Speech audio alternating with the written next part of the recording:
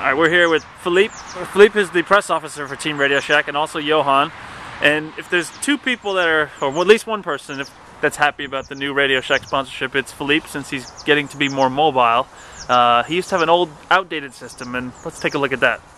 Yeah, this is actually pretty impressive. Philippe came to me last week and he said, I have to show you something. So before there were mobile phones, this was Philippe's phone book with different business cards glued in there and little notes.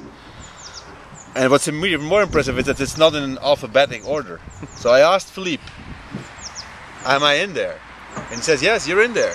And so Philippe took the book and then he says, yeah, I think you're here somewhere. So look at this. This is pretty impressive. So this is, you see a page here. And so he goes straight to the page, turns around this little paper like this, and he says, here you are. And that's my phone number from I don't know which year. 91 or 92. And so we're trying to find Lance. Lance must be in here somewhere too. But Philippe's memory has let him down a little bit, so we didn't find it yet. But we'll keep looking. Pretty impressive. Yeah. Pretty impressive. But now it's all in the BlackBerry. It is. It is.